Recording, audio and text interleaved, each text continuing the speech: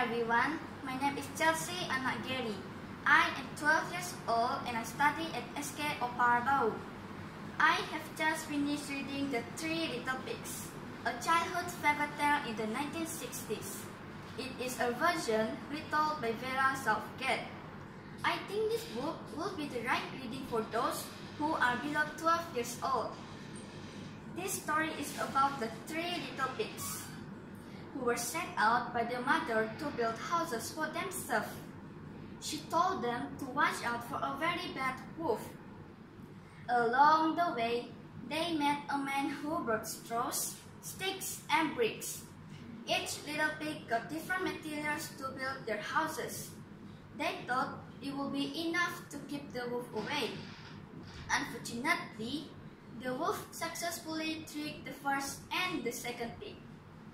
This story includes the family phrases, which make rhyming so fun.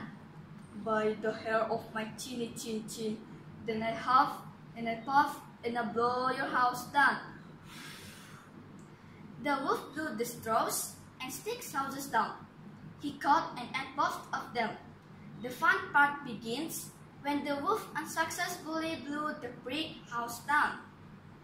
The author keeps guessing about how the third little pig would face the tricky bad wolf who wanted him out of the house. At the end of the story, the wolf's final attempt made himself ended in a cooking pot. He fell down from a chimney.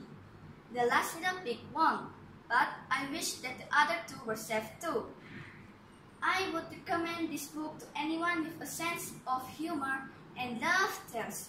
Somehow, some of this book is sad, but the sad parts are important to tell. Always be careful with strangers and do not get tricked by any means. That is all. Thanks for lending your ears.